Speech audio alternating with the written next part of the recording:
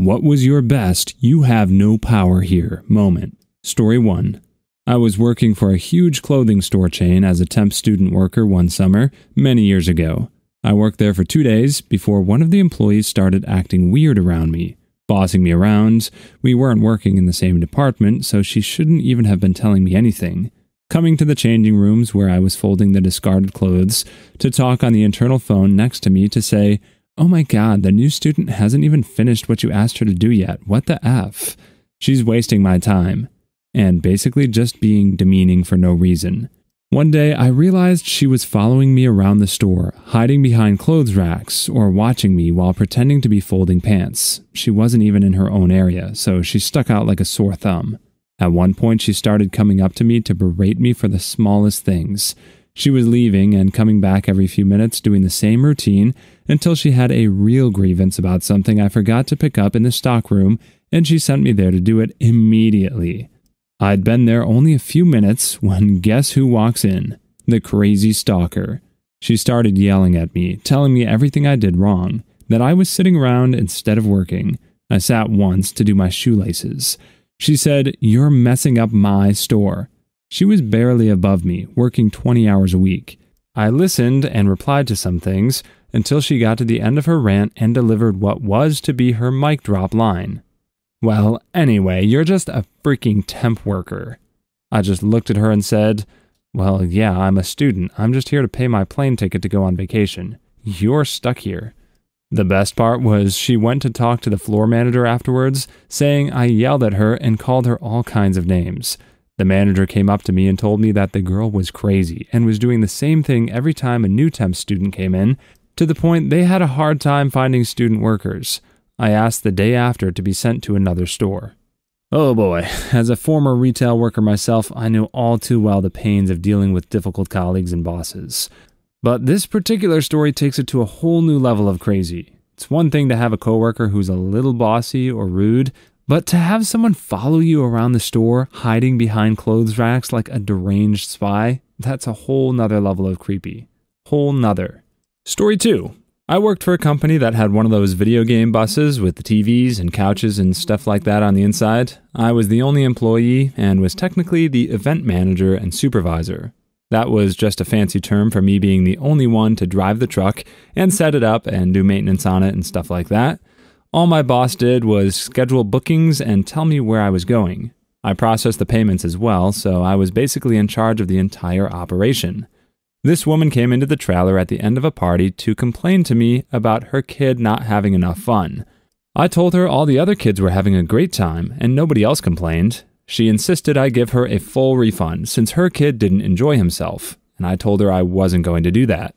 She asked who my manager was, and I told her I was the manager. She then asked who my employer was, and I told her his name. She demanded I call him so she could talk to him, and on speakerphone, my boss said, "I wasn't there to see how things were going. It's up to DM Nudes for Compliment to determine whether a refund is called for or not." Side note, while he was technically my boss, it was more like two friends running a business. He's a few years older than me and hired me off the street, but we were both in our 20s at the time. He just turned 30 like 6 months ago, and his dad paid for everything for him. Very wealthy family. So he wasn't really that concerned about sucking the customer's dong. I ended up telling her I wasn't going to refund the entire $350 because one kid didn't have a good time, and promptly left. What's funny is a bunch of the parents at the event apparently got rave reviews from their kids, and that party actually brought in like 8 new customers, a few of which booked us multiple times a year. She apparently tried talking bad about the company to the other parents, but that didn't seem to stop them since everyone else had a great time. I missed that job. Best job I ever had. I'm pretty sure the boss in this story is John Ralphio from Parks and Rec. It sounds like he comes from a wealthy family and is just starting businesses left and right willy-nilly, especially this business, which is aimed at like 10-year-old kids on a party bus with video games. Pretty sure that was from an exact episode. And as we all know, John Ralphio was flushed with cash.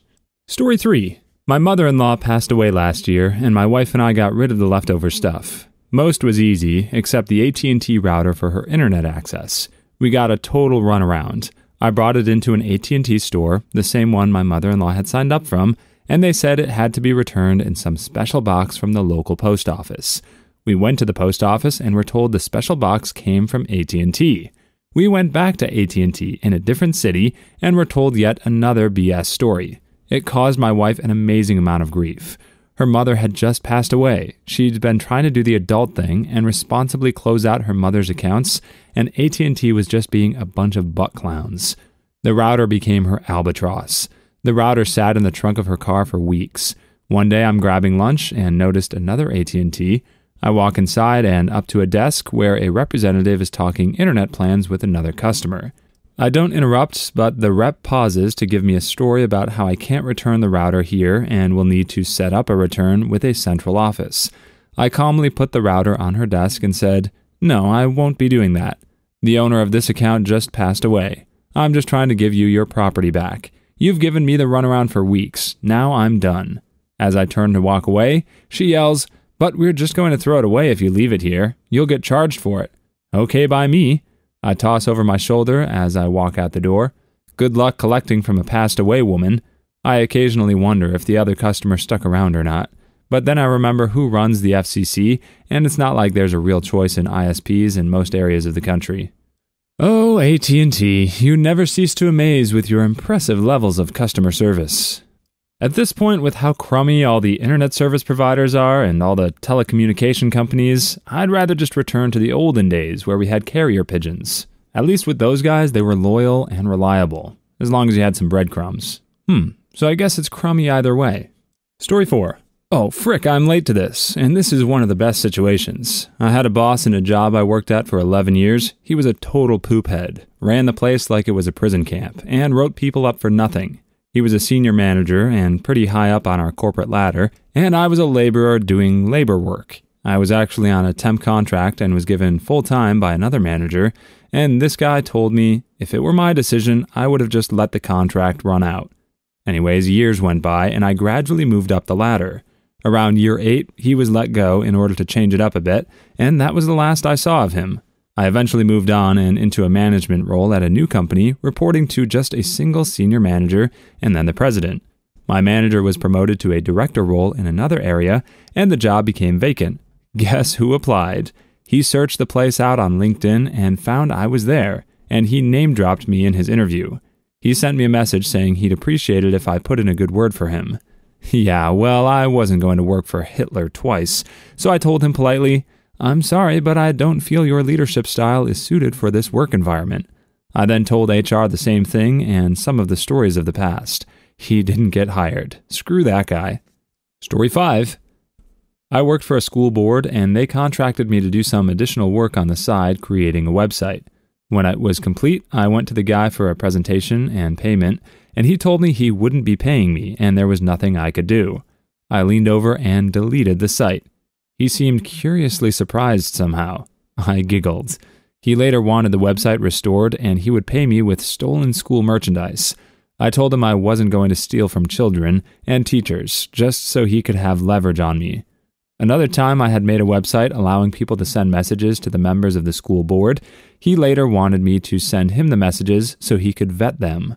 I added him to the CC of every message. I was then asked in a board meeting why he was also getting these messages, and I told them why he felt entitled to their private communications. They talked to him. When I put in my notice, there he came to my cubicle on a busy floor and told me I'd have to pay them back for the training they sent me to. He said it so quietly, too. So I asked him if he was threatening me, but I said it loudly so everyone came to see what was up. He literally fled. What a tool. As soon as this guy said school board, I knew there was going to be drama. There's just something about that environment, whether it's like the interaction with the community, the parents, the stress that teachers have to go through for such little pay. It's just always a perfect storm for work drama.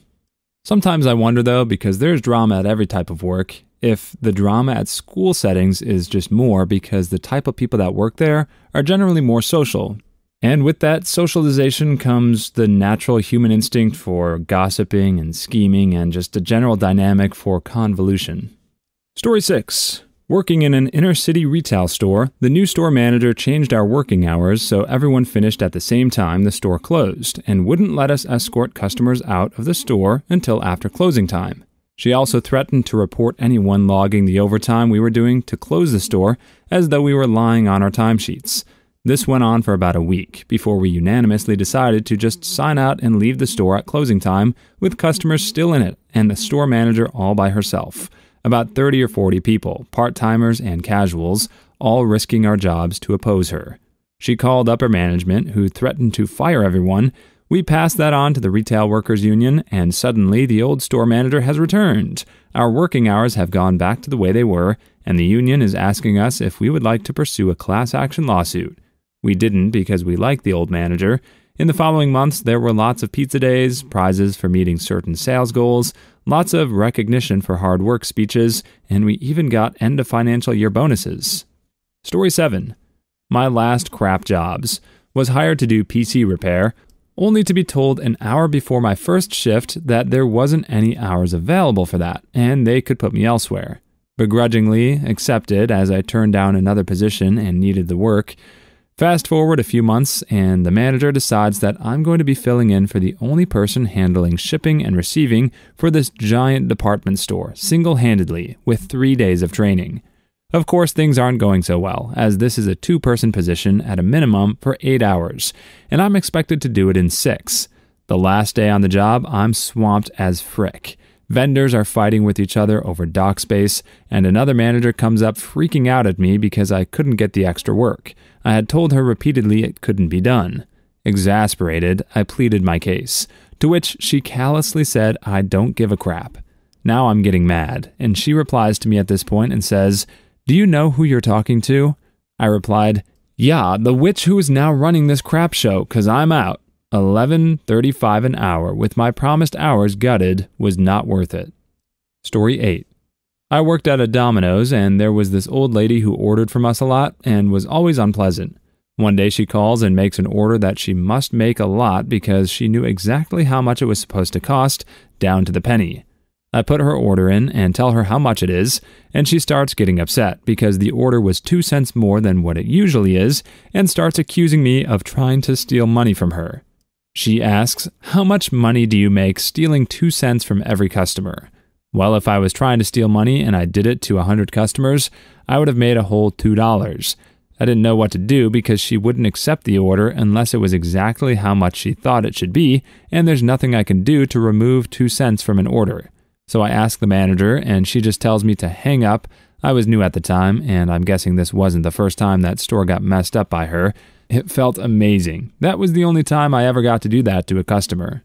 Not the worst idea out there. If anyone has seen Office Space, that's essentially what his plan was. He devised a program that would scrape a fraction of a penny from every transaction, and over the course of a few years or so, he'd have been a millionaire.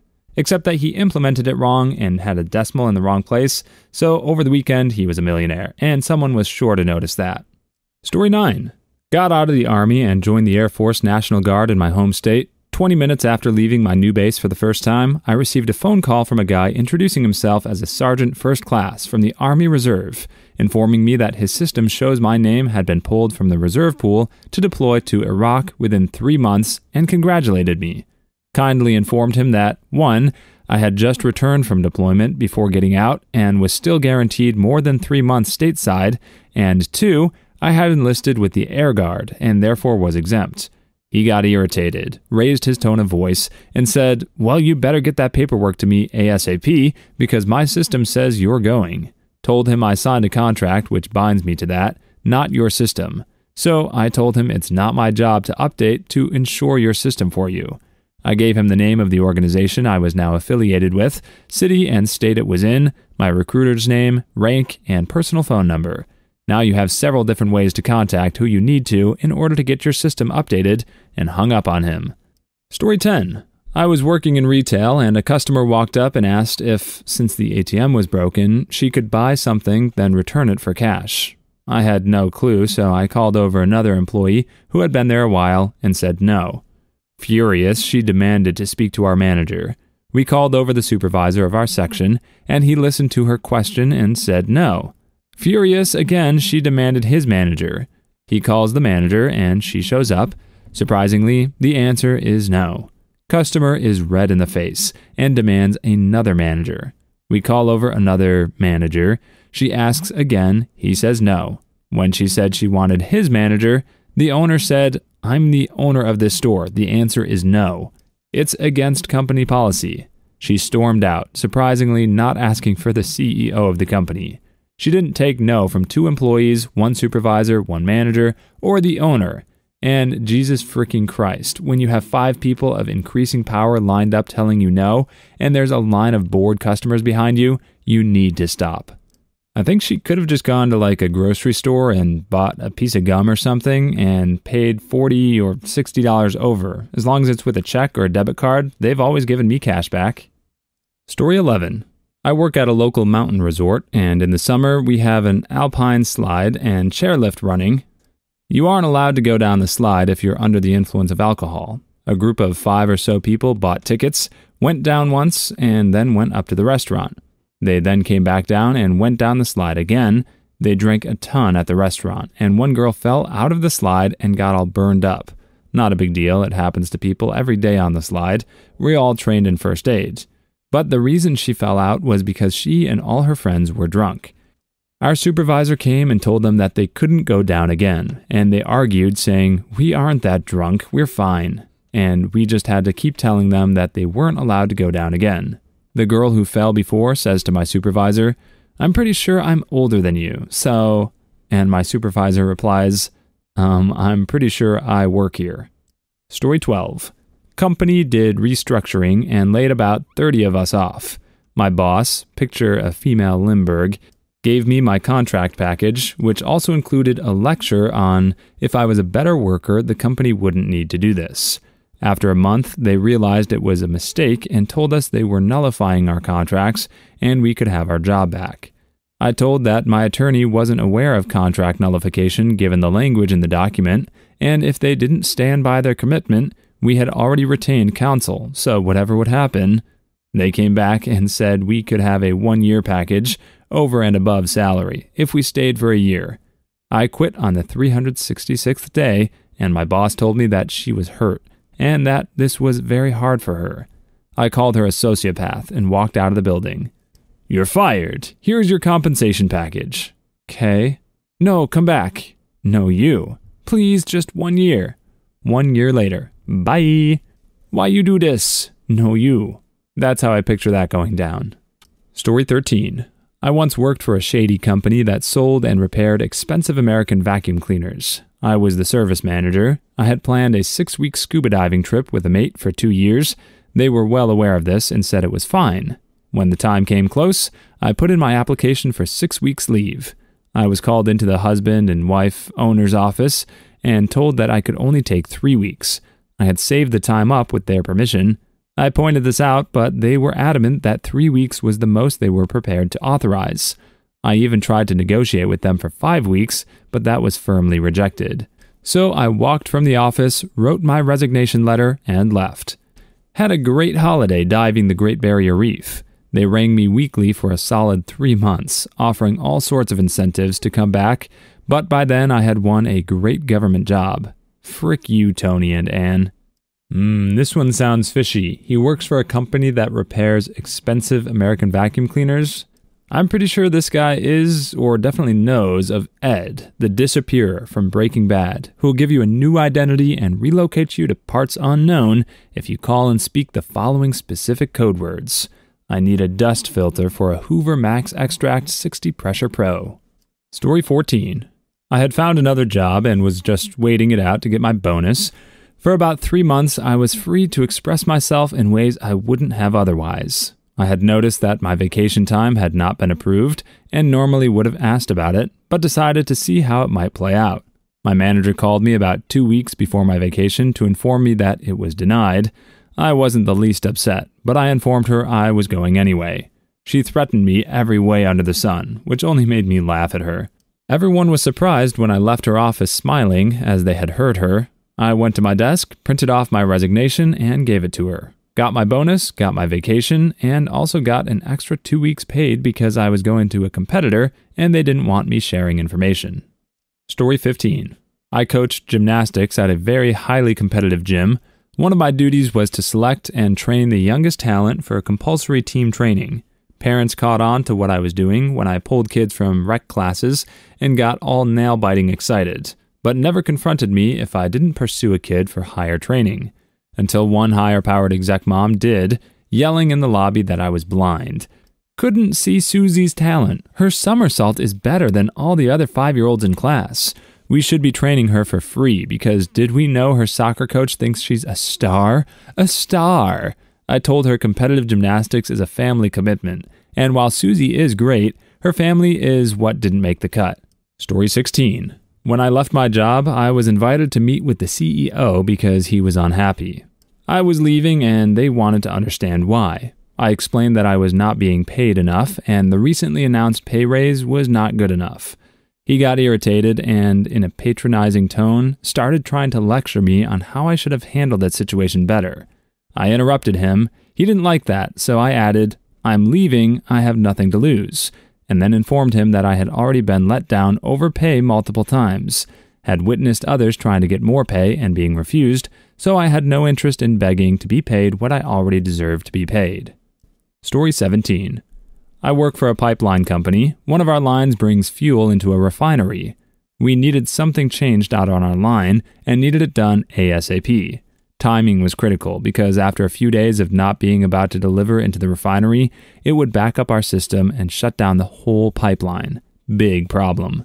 The refinery guys were total D-bags and were obviously used to being in charge, and definitely didn't take orders from a young female. For 2 days, I gotta remind them that I fuel your goddamn refinery.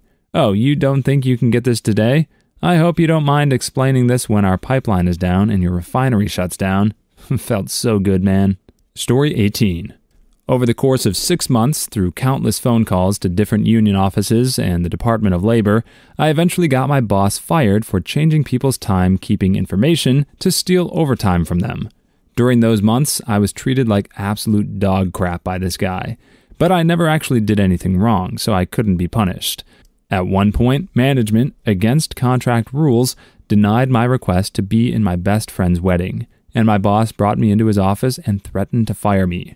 At this point, I had called the Northeast District Business Associate on him, and I will never forget the look on my boss's face when he realized I knew he couldn't do anything to me.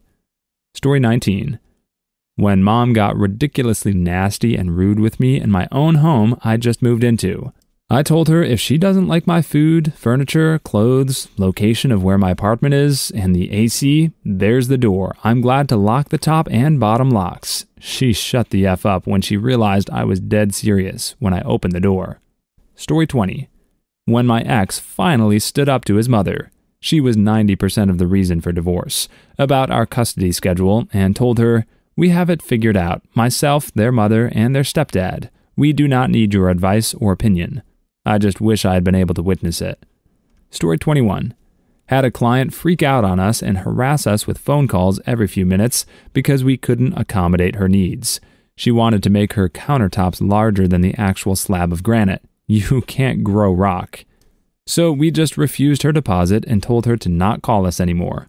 She was speechless. She was trying to get a discount, and now she's got to start the whole process elsewhere. We don't abide by the customer is always right rule. Story 22.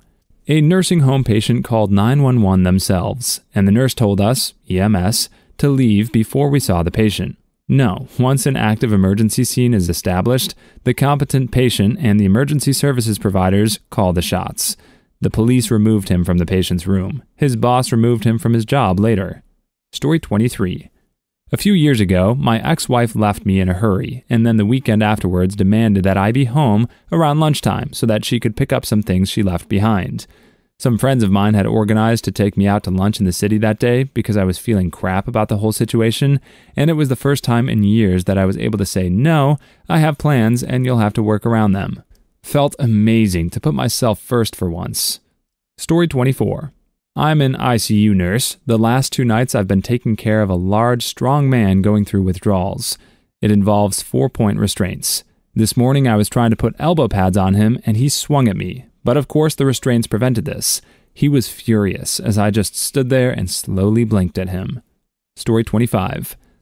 I was at a wedding party and there was a brief lull in between scheduled parts and we were all just milling around waiting. The bridesmaid, known for being obnoxiously bossy, starts barking out orders to every single person. As soon as she's finished, the wedding planner, who was standing behind her, chimes in with, "Nobody does any of that," and then tells us to sit tight. It was great. Story 26. I'm the most senior employee here, so I'm technically the boss. No, you're covering for another department. Regardless of how long you've worked here, you're only filling in and are not employed for us. You are technically the least senior according to company policy, even less senior than the girl who started 20 minutes before you got here. Story 27. When I quit my job because my supervisor was treating me like a child, and the next day my manager called me to try and get me to stay. Story 28. A heading towards abusive ex told me that he would leave me if I didn't lose 10 pounds in the 2 weeks before his friend's wedding. He was blown away when I said okay and walked away. Story 29. My boss sold the company about a week after the official switch to the new owners. He called me up to ask me to do something. I told him my consulting fees were $120 an hour. He didn't take me up on it, unfortunately. Story 30. Don't know if these count. I had a crappy group project teammate in college. Didn't do any work. He applied for the company I worked for about a year after college. My boss asked if I knew him, and I said, "Yep, don't hire him." It was the ultimate peer review revenge. Story 31. When I realized I could just hang up on my sister when she wanted to yell at me on the phone. As a 12-year-old, that was a powerful moment. Please leave your stories in the comments. I'd love to make a video of them in the future. Also, don't forget to like and subscribe.